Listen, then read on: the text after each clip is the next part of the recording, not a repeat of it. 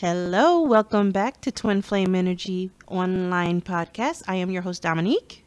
And I am your co-host, AJ. What's going on? This is podcast number 7. The title of today's podcast is Trust: How to Navigate Your Story and Traumas with Others. Yes. Which is a big one. Traumas are always big. Yep. And so is trust.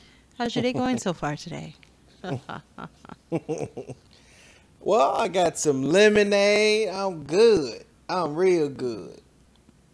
And my tea. No comment.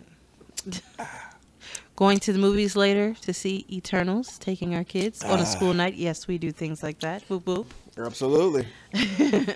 A Marvel movie comes out, it's a holiday. Exactly. You know. All right. So, first article I have today for us, it comes from headspaceleads.com.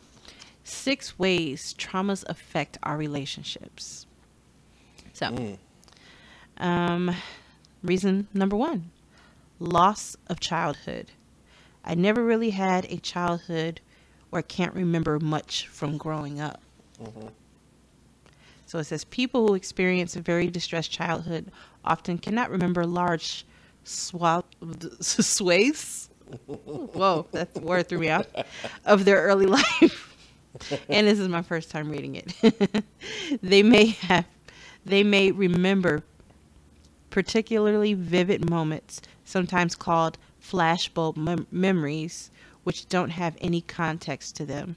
They often do have a clear story of themselves as a child, up through adolescence, early adulthood, and sometimes even later in life.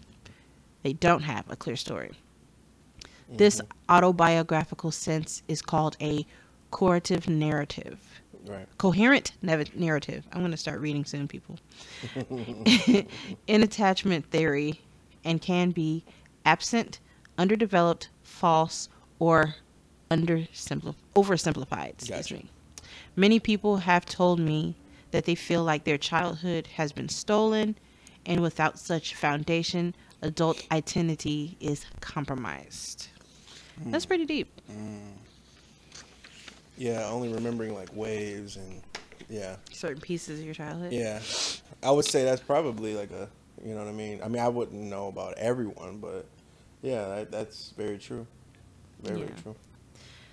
Number 2, missing parts of oneself.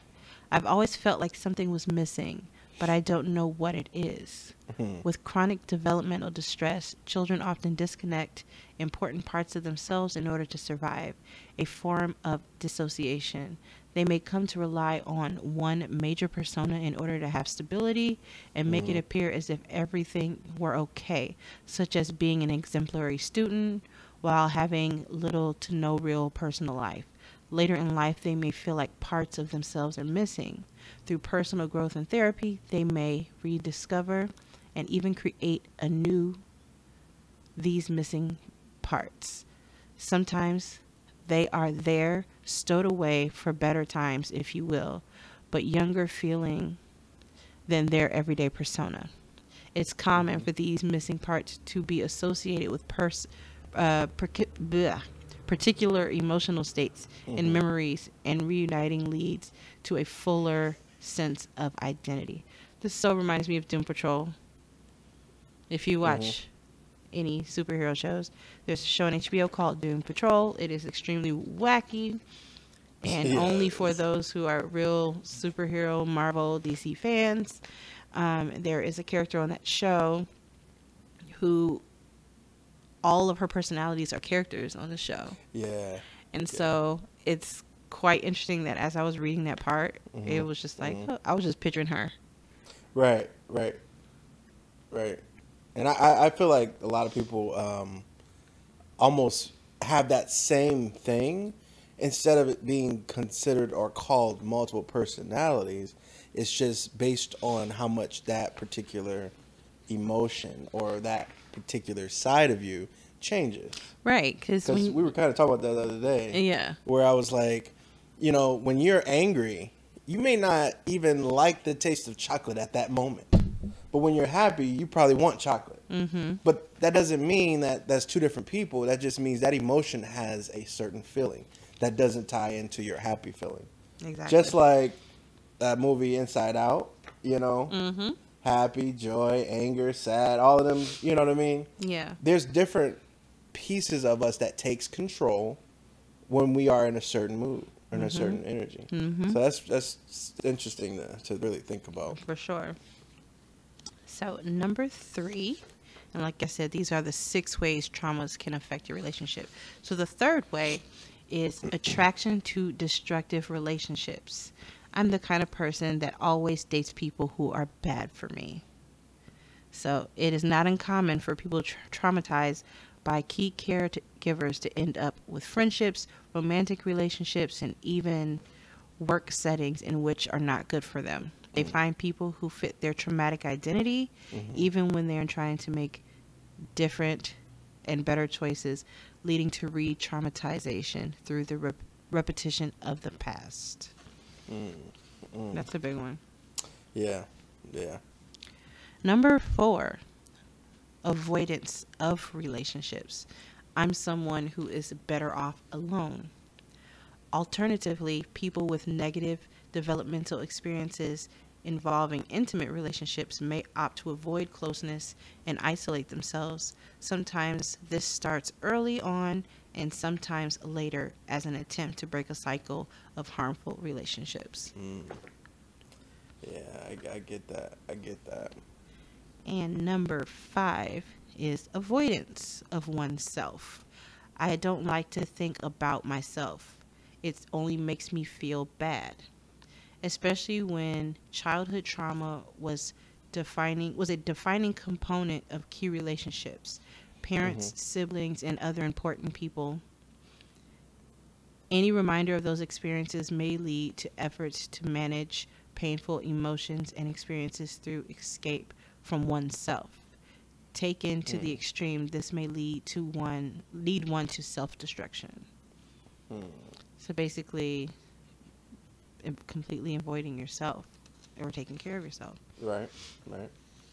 And lastly, number 6, difficulty integrating emotions into one's identity. I'm not the kind of person who has strong feelings about things. Okay. Yeah, Go so they ahead. really don't Yeah. care about it. Yeah. When feeling has no place in one's family of origin, emotions become split from identity. They continue to have influence, leading to confusion and an unstable sense of self. Because one is unable to predict, let alone manage strong emotions, we need that emotional data to be fully ourselves and to make decisions. Emotional dysregulation leads to problems with impulsive decisions and gets in the way of forming healthy relationships with others.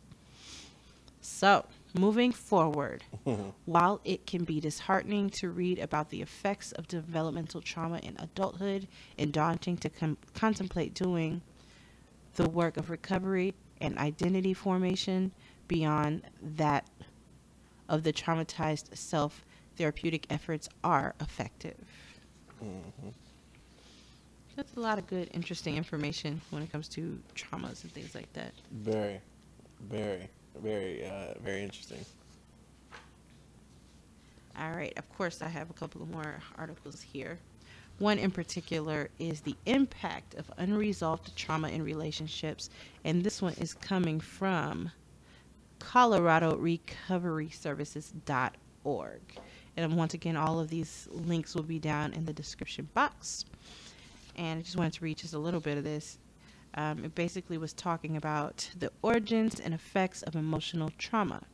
Emotional injuries result from any experience in which one feels his or her life or well-being is endangered. These experiences might include the shaming of a younger person by a teacher or a parent, the molestation or beating of a child, the loss of a job or divorce, a sudden death or a life-changing accident, or being sent to war.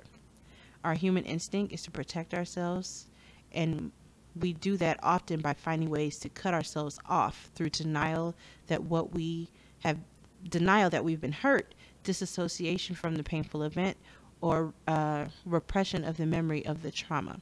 The symptoms of unresolved trauma may include, among others, addictive behaviors, inability to deal with conflicts, anxiety, confusion, depression, and an innate belief that we have no value. Mm. So, simplify that one, if you could. I can't. Would you like me to repeat it? Well, just in your own words, yeah. How about in their words? Our human instinct is to protect ourselves. Okay. And we do that often by finding ways to cut ourselves off through denying that we've been hurt, disassociating from the painful event, or repressing the memory of the trauma. Symptoms of unresolved trauma may include addictive behavior, inability to deal with conflicts, anxiety, confusion, depression, or an innate belief that we have no value. Gotcha. What's funny is, especially as a child, like this deep trauma thing, I don't relate. And I know that makes me very fortunate. The things that are deep rooted for me, I don't see as trauma per se. Okay. You may, in terms of like growing up in like a Christian household versus not being of that I'm not of a dogmatic religious mindset now. Right. That's really like the extent of it. I've never endured any type of abuse or anything. So for me, I'm reading this and I don't, you get what I'm saying? Like I don't. Maybe it's, possibly a subconscious suppression of micro things that have happened that may not add up in your mind to being traumatizing, but little things that possibly have happened could very well be little pieces of it, that we don't know. Well, here's an not just saying it's you, but yeah. Well, I'm saying, some people might be like, well, I'm good. I'm great. Well, here's an example. I think because of where I am in life now, any of those things have already been resolved. Growing up in a predominantly Christian household, right, and a dogmatic lifestyle, I always felt like something was wrong with me because I just could not connect to it in any way, no matter how hard I tried. Right. And then coming out on the other side of it, my whole family pretty much coming out on the other side of it, I've already found my connection, and I know why I didn't connect to it.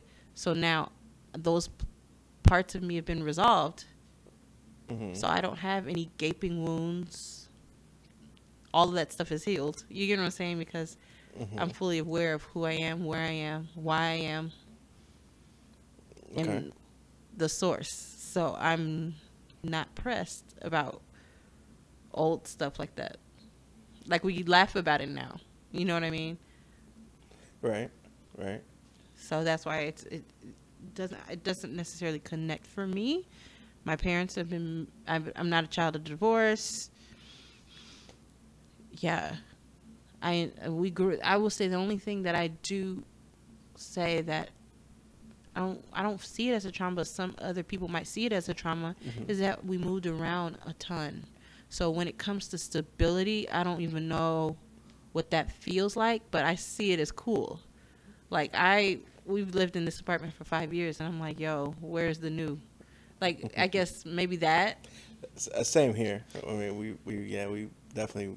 I went to a ton of schools. Different schools, all the time. Yeah. So for me, I'm just like, some people might be, sometimes I think about what it would have been like to grow up somewhere, live in a house, be around the same people, grow up all your life. Yeah, I don't know what that feels like. Yeah, or like have a backyard and a dog and all those different things. Yeah. Like none of that, and so that's why I do push, hopefully, Elijah's 15, Eliana's 9.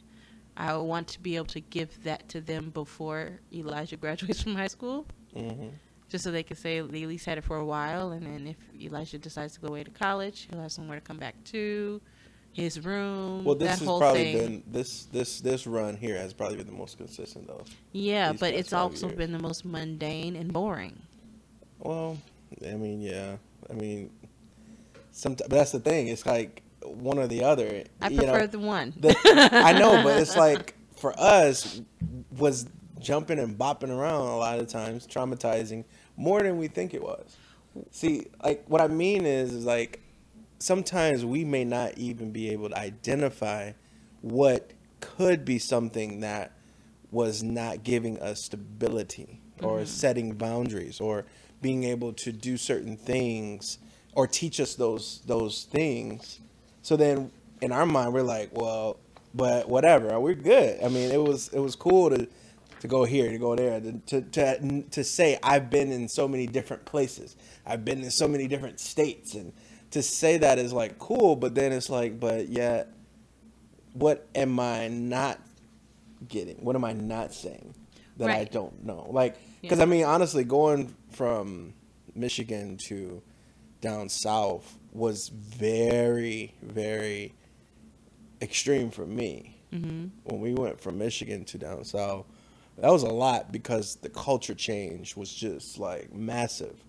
And you have an idea of what you would think that it's going to be like. And then it's like, whoa, everything is so different. You know what I mean? So, I don't know. I get that. I think at this point, there's always, regardless of how you grew up, there's always going to be the what if of the other side of the coin. Right. Who would you be if your life was the other way? You know what I mean? Right.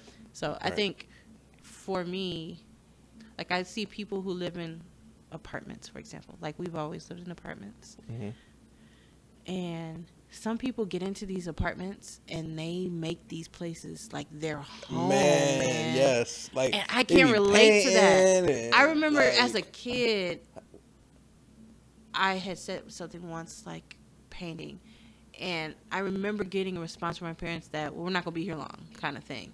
That sticks with me. Yep. So in apartments, I will say I don't make them my home. I've never have. Because I'm like, apartment is a pit stop, yo. Like, why waste your time? And see, you just brought up a memory that I didn't remember or I suppressed, which was I secretly had like the desire growing up in our apartments that we had when we went different places of wanting to paint my room different colors and do different things, cosmetically to the house.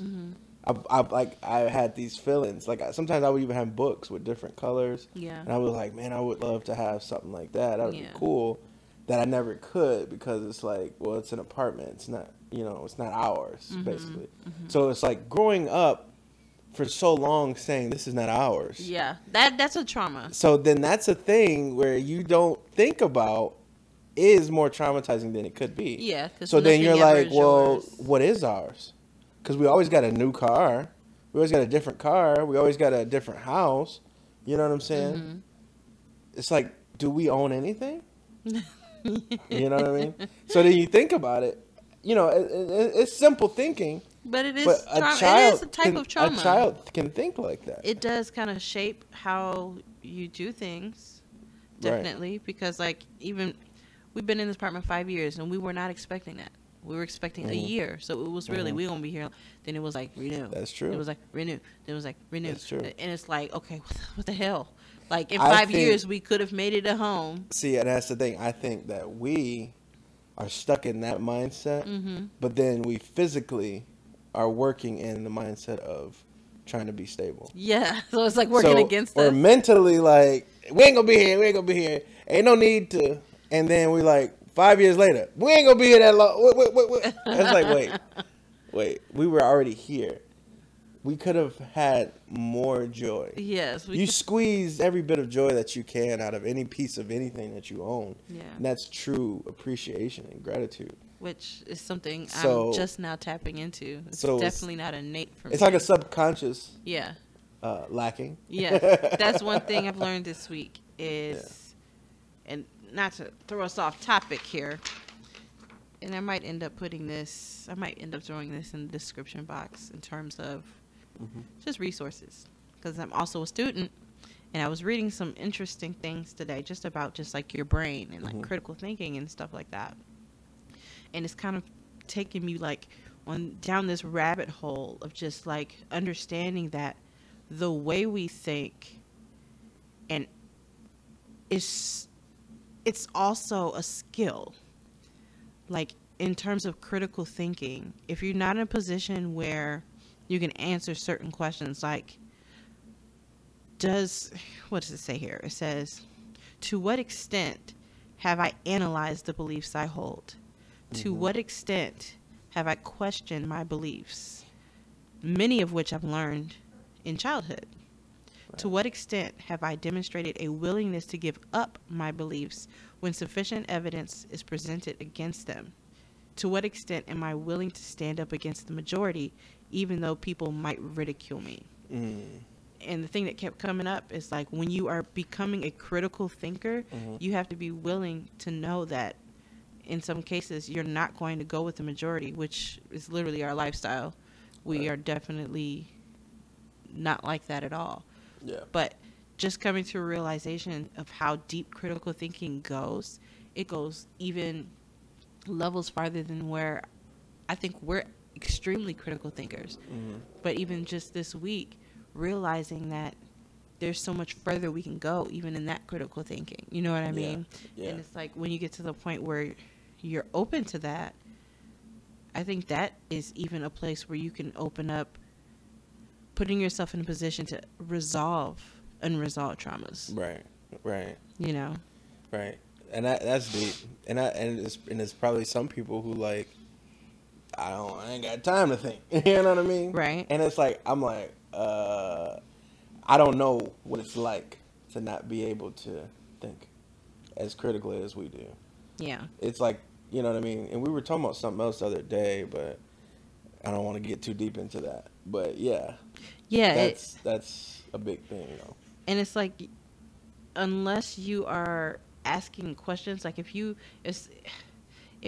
they come on the news and they tell you to do something, and all you say is, okay, yeah, I'm going to go do it because they said to on the news, you're not a critical thinker. I'm just going to put that out there. Simple. Yeah, it's that because simple. At the end of the day, regardless of anything, you should always be asking questions. Yeah, like we were. Yeah, the why. That's what it was. We were talking about like trends and following things, and everybody has a certain this or certain that, or they getting the Beats and the iPhones and the Apple Buds and the, you know, it's like all these little things that people are just like gravitating to, and it's like, yeah, like I said, that what I said was people, like I said, people don't even ask me what kind of phone I have. They just automatically assume I have an own iPhone because everyone else does. Right. And I'm like, I don't have an iPhone because I actually thought about what phone I wanted and not what everybody else had. Thought about it. Exactly. You know what I mean? Like I actually really looked into like the specs and things like that. And if you actually start looking into that kind of stuff, then you might make a different decision. The biggest thing is like, you know, people come and, you know, doing music and stuff like that. And I'm like, and their assumption is you ain't working on Apple or MacBook. You know what I mean? And we own MacBooks, so we know how they work. I was like, my MacBook in the corner collecting dust. I don't mess with that for music because I build my own computer. So it's like I think about the parts that's in it. I think about every piece about it, and I want the best for what I'm doing. And if I just say I'm getting an Apple because this person used the Apple and that's what they did and they made that don't make sense. I'm not thinking at all of myself. Right. I'm thinking about what they're doing. Right. So then, what am I actually doing?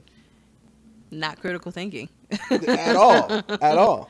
And it's funny because the thing about it is if a person comes up to you and says, I use an Apple because blah, blah, blah, blah, blah, blah, blah, I have full respect for that person. That's because fine. It could be the best thing in the world for them. That is, But that doesn't mean it's the best thing in the world for me. It's not about everyone. It's not about telling everybody, come over here and get an Android or PC. It's about everyone knowing why they made the decision that they made. And it not being something stupid of like, it's pretty. Right. My friend had it. I got new emojis that you don't have. But here we are off topic. Right. So back to trauma. Okay. The impact of trauma on relationships.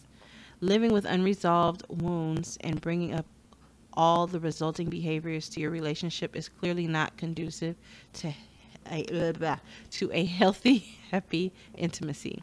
When your emotional health has been compromised and what? Yep, I'm having a reading moment. Mm-hmm. When your emotional health has been compromised Mm-hmm. and you soldier through life, thank you, sucking it up without resolving the trauma that has occurred, the wounds will continue to fester, primarily in how you perceive and treat yourself, and then spilling over into the relationship with your significant others. That's deep. Because the trauma, that part there, it'll primarily fester and influence how you perceive and treat yourself first. Yep.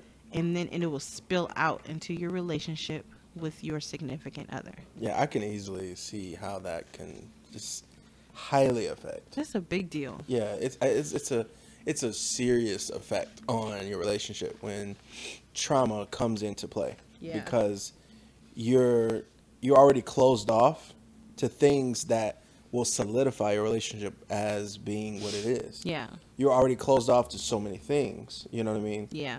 And the other person may be closed off to the things you're open to. And then it goes back and forth. So you're always at a blockage. Exactly. You know, in a relationship.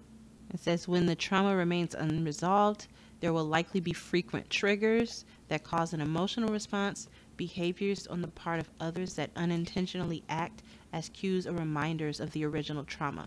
For example, if you had parents who were emotionally distant or physically absent when you were a child and you felt abandoned, when your spouse comes home late from work, you may feel powerless and rejected. Isn't that cool? I mean, not cool, but deep. Yeah. That's awesome. It's like, no. No, but yeah, absolutely. Absolutely. It's like everything ties into your parents more than you think. I know. And then it's like, then our parents' parents. I know. And parents' parents. It's like. Well, it goes back forever. And it keeps going. But if you think critically, it's funny. It goes back and back and back, but you can't blame anyone because it keeps going back. Right. Everyone is working with what they were given. Exactly. So the point is to stop blaming and just start working. Start working. Stop blaming. Stop blaming. Start working and Literally. thinking critically. Yeah, because you can't keep sitting there talking about, well, you know, this is why, and this is why. I mean, yes, it is. It is. And believe me, it's very easier said than done. Yeah, because you have to say the but why. You got to start by acknowledging it. Yes. You have to start by acknowledging it. Because that's the only way to stop it. If it's like, hey, I know for the past 3 generations, we all pick at each other in this way. Yeah, and then eventually we all grow up having these certain holes and traumas and, you know, things that we think about ourselves. But if we stop doing this now, our kids won't have this same crap. Right. And then you can change things moving forward. But that's not to go back and point the finger at people. You did this to me. That's why I feel this. And that's why that's it's like, counterproductive. It's tough. And it's like at some point, you will break the cycle. But you have to start by acknowledging one thing at a time and at least going at it, you know? Exactly. Well, this is a perfect time for us to take a quick break.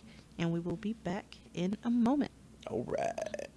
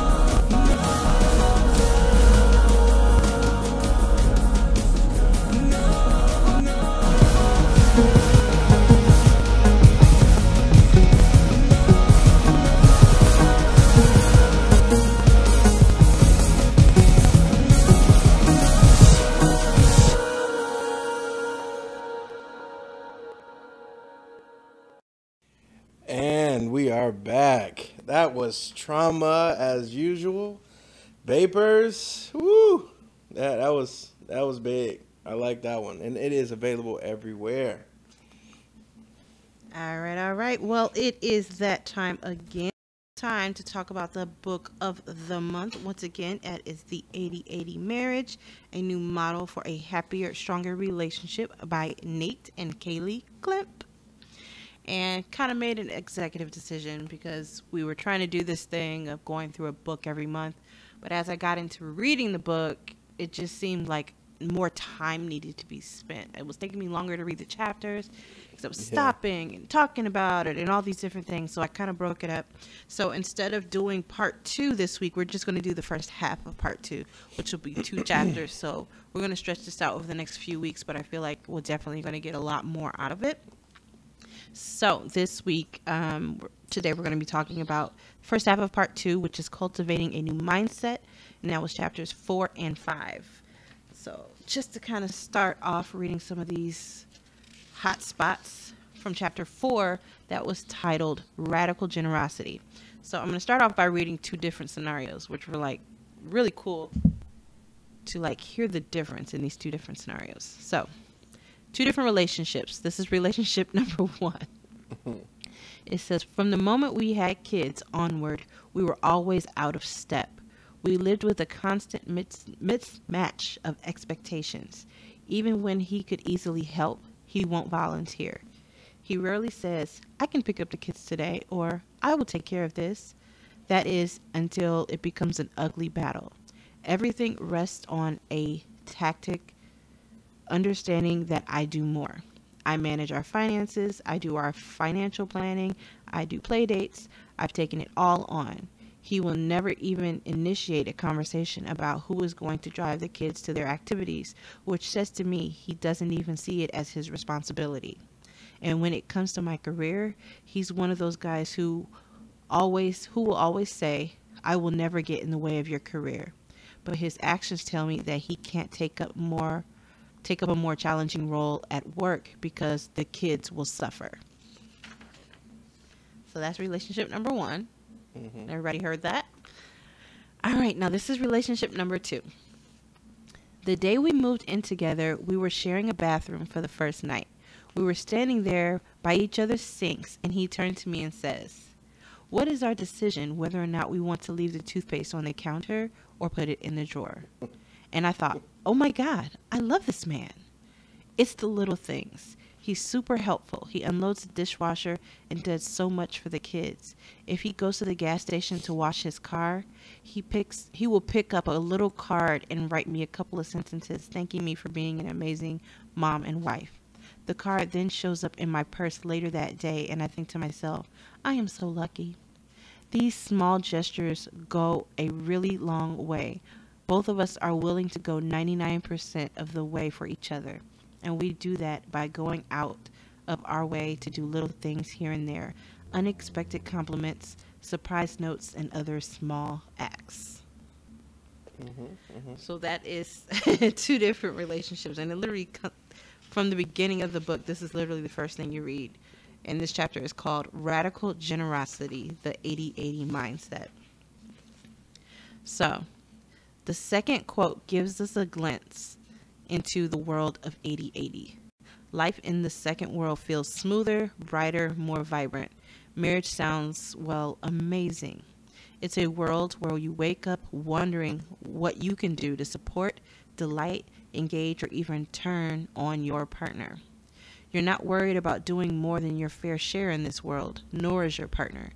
Your partner becomes your mirror, reflecting your own kindness and generosity at every turn. Yeah. Yeah. Any thoughts? It just, I know this book is just filled. I know that, you know what I mean? Yeah. And it kind of dives into the nitty gritty and the real things. And Yeah. a lot of times it's not the relationship that's like, oh, this person cheated, or oh, this person, domestically is, hurting me, or this person just blah blah blah. It's a lot of times it's the small things that cut a lot deeper. It's like little pieces of mold on a piece of bread. After a certain amount of time, the whole piece of bread is just dead. Well, okay. If you want to talk about bread. I mean, like But every time yeah. when people talk about little things, I think about that saying, "A little leaven leaveneth the whole lump," something like that. Yeah, I look at it as like a you know, illness or something. Like it's just internally eating away, eating away, eating away, and eventually, you know, your lung is failing. Eventually, your heart's failing. You know what I mean?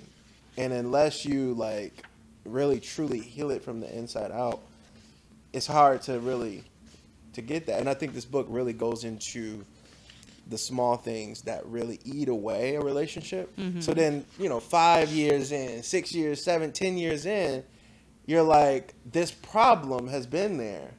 But then it gives you the tools to be able to say, you know what, this is how I handle it.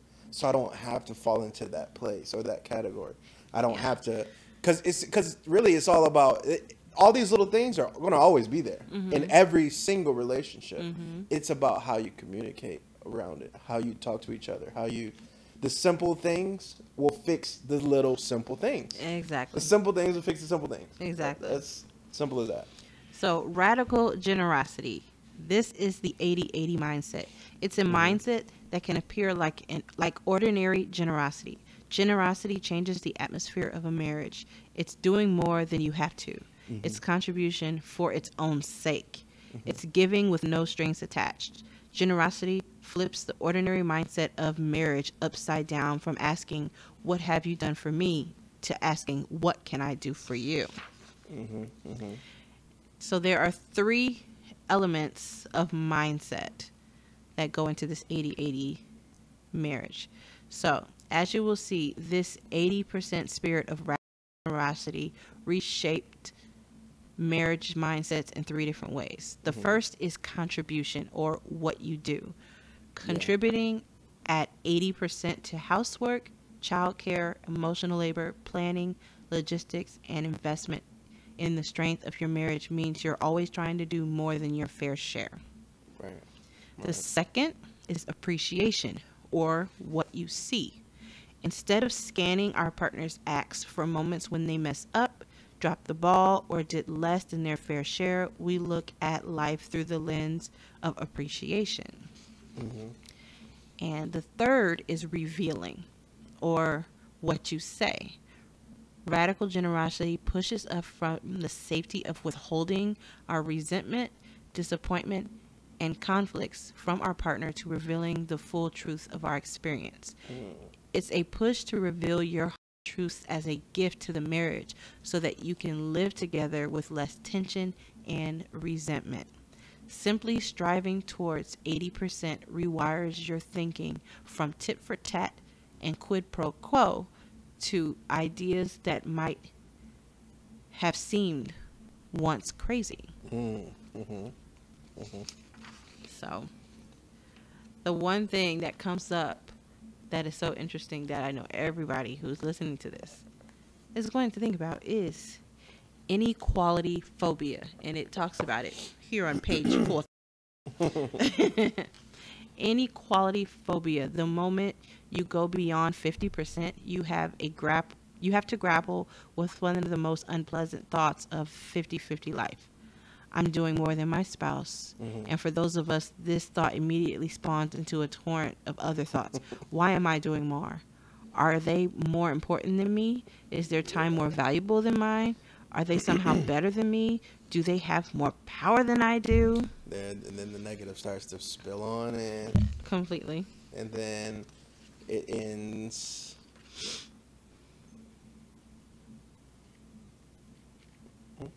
So that's definitely something that you have to know will come, but at the same time understand that it's literally just part of the process.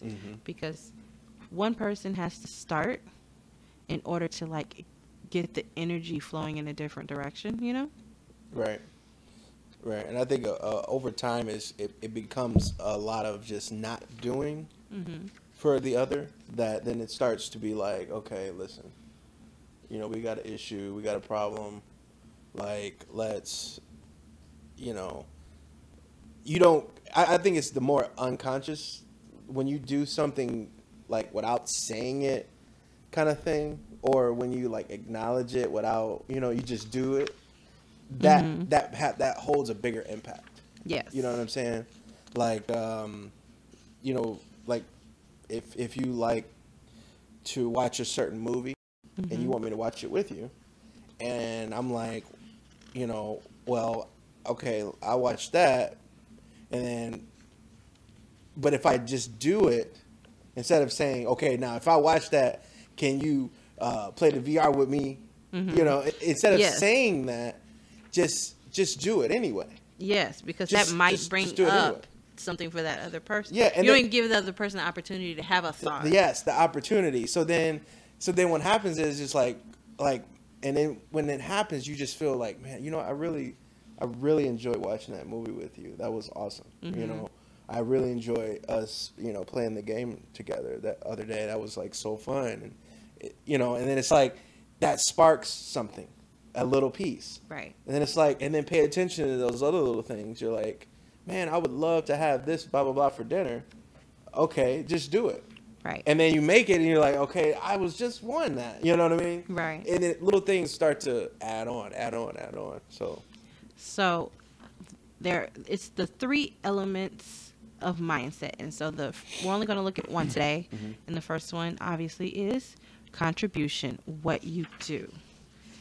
And this is chapter 5. Talks about this, and it's so funny. This part in particular.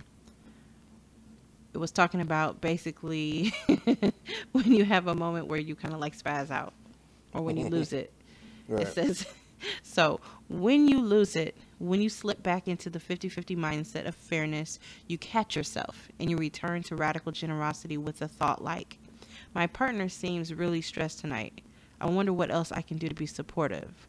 Or we're on the same team. My washing dishes helps us both. This shift in mindset has 2 powerful effects. First, it's contagious. My wife and I always try to think, what can I do to help?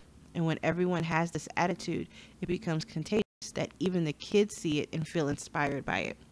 The second benefit of this shift in mindset is it's personal. Your radically generous mindset changes your experience of these everyday acts. It dissolves the energy drain of resentment, replacing it with kindness and love. Like, has there ever been a moment where your parent is going through something and someone says, hey, can you go do the dishes? Your mom's not feeling well.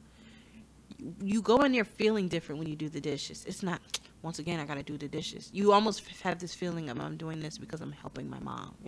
So it's almost like in the 3 steps of changing your mindset, if every time you go to do something, one of those mundane, you know, doing the dishes, doing the laundry, that you could look at like, oh, I'm sick of doing this. You'd be like, I'm doing this for this person.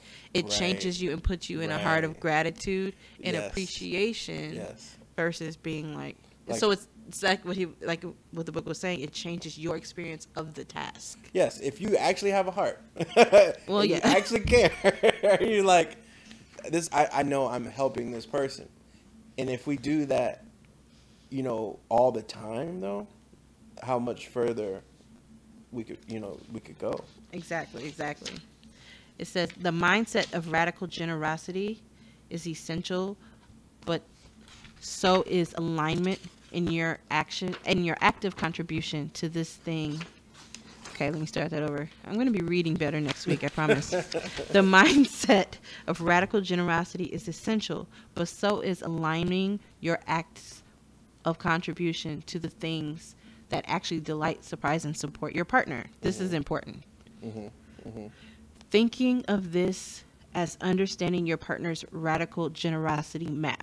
This map tells you where to go and where not to go with your acts of contribution. It is essential to understand because the very same act that lands with love and appreciation for one person may land with disgust and irritation for another. Here's the example. Consider giving your partner a forehead kiss, okay? One couple we spoke with told us that this was the ultimate act of generosity. When the husband gave his wife a kiss there on the forehead, she felt held, supported, and connected.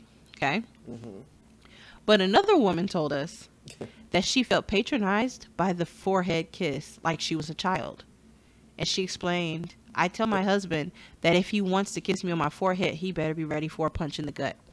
Wow. You see how different that is? I know. Yes. That is so serious. That is deep. And of course, they went ahead and they referred to Gary Chapman's book, The 5 Love Languages, and let everybody know that you should check that book out as well. We may or may not visit it at some point in this podcast. Understanding your partner's radical generosity map can be the difference between connection and frustration, or even between appreciation and a jab in the stomach. So just reiterating, those 5 love languages are words of affirmation, quality time, receiving gifts, acts of service, and physical touch. Yeah, because you got to know who you're dealing with. Mm-hmm. You know, no matter what. Like, you could be like, but I gave her a new car. And she's like, I don't give a shit about a car. She probably hate that. Yeah. You know, like, she might gifts. think that. You know, you never know. Like our example, I hate surprises. And when Used people to. say that, no, I still hate them. No, I mean, I'm talking about I used to. Yes, you have an obsession with surprising people. Yeah, I despise them. Like I don't like them. I don't know fully why. I think part of it feels like I'm giving my power taken away from me. I don't know. I don't know. I don't like either. them. Because I don't like the force. It's like this force thing of feeling like you have to respond a certain. It's just a lot. They actually anger me. It could be true that it's the people. So no, it doesn't matter who it is. Like around. No, I'm talking about even when being being surprised. Even and when we're one-on-one. Even when we're one-on-one, I don't like it. Like I remember. It was Mother's Day, and it was just me, you, Ellie, and Elijah. Mm-hmm. It makes me uncomfortable. I don't like surprises. I don't like when it's like, close your eyes. It could just be like... She's like, here you go. It could just be on the table like it's Mother's Day. Happy Mother's Day. That's fine. But I just don't like surprises. I don't. No, so just to wrap up the book, the book of the month time for this month. Mm-hmm. When you do these generous acts, do it without receiving credit. Right. Or, excuse me, seeking credit. Right. That's what it says. Right. Do it without seeking credit, and that's a big one. So some examples were restock the fridge while your partner isn't there without announcing your kind act in return. Plan a surprise date, and don't tell your partner how hard it was to plan or how long it took you. Fill up their car with gas without telling them you did it. Those are just some examples to, just give you a good idea of what we're talking about here. Right, of what's going on. Well, all right, so it is that time to pick a card, any card. And once again, we're picking from that BestSelf Intimacy deck. And just to let just if you're joining us now today, the categories on the cards were about you, intimacy, relationships, past, life, and random. So let's go ahead and pick that card. All right. So I don't know which one says intimacy. Relationship. We can pick from relationships. So I'll just pick a random card. Okay. How can you tell? They're color coordinated. So, from the relationship card, over the past month, in what way are you feeling unappreciated by me? And say that one more time. Over the past month, in what way are you feeling unappreciated by me? Past month. That's a really good question.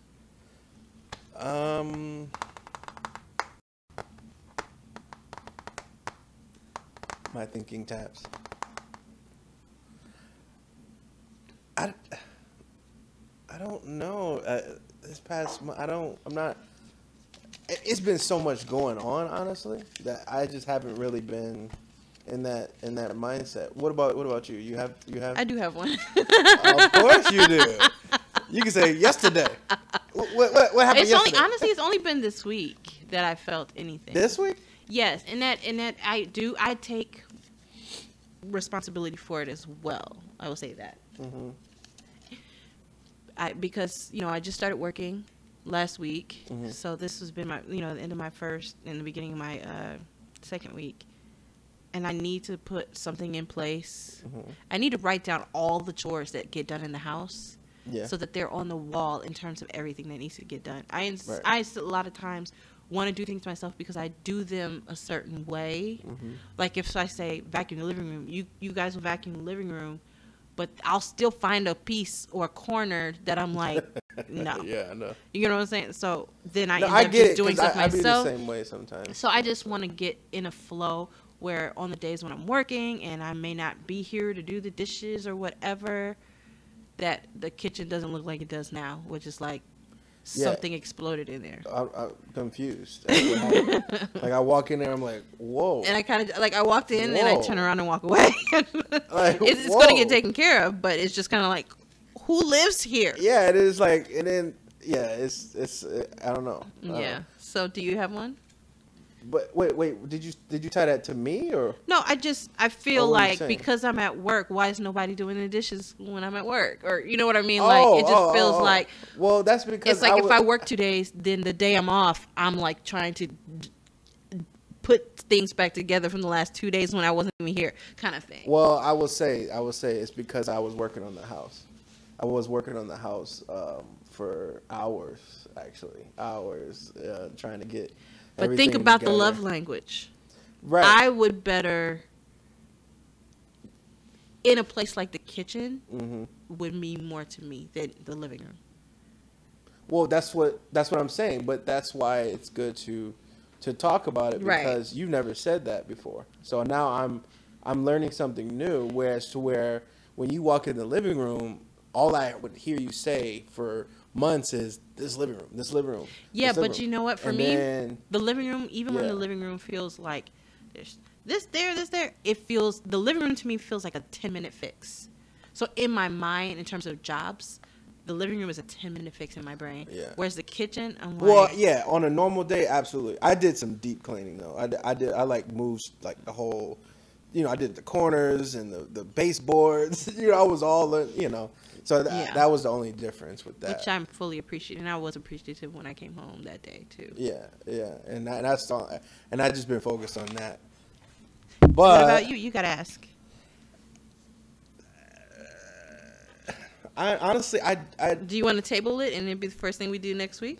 if you can, I can. we could do that. We can do that. Because I mean, honestly, I don't feel like there's anything where I'm just like You're just waiting for me to want do you something this week so you can talk about it next week. Is that what it is? Yeah. I'm that amazing. I'm just playing. All right. So it's that time again, guys. It is time for us to draw for next week's topic. Drum roll, please. Wait, do you want me to pull it or are you gonna pull it? I'm gonna pull it. Okay. But I'll let you read it. Well, I mean, Here you go. positive energy. How do you keep it flowing in your relationship? Okay. It's nice to go from traumas to talking to positive energy. How do you keep positive energy The flowing yin with the in your yang. relationship? That's deep. Okay. Yeah, so it's Okay. something to think about. So once again, that is positive energy. How do you keep it flowing in your relationship? Think about that over the next week. Until next time. Until next time, any final thoughts for today's podcast? Know that just let's get more into this book. That's really it. Yeah. Yeah. Absolutely. Completely understand that. Well, that does it for this week's podcast. If it sounds like we're rushing, it's because we've got to go get our daughter from the bus. So all of the articles used to drive this conversation today forward, you can find in the description box, as well as links to the book of the month, the 80-80 marriage. Thank you for tuning in to today's podcast. And be sure to like, comment, share, and subscribe. And of course, ignite your energy.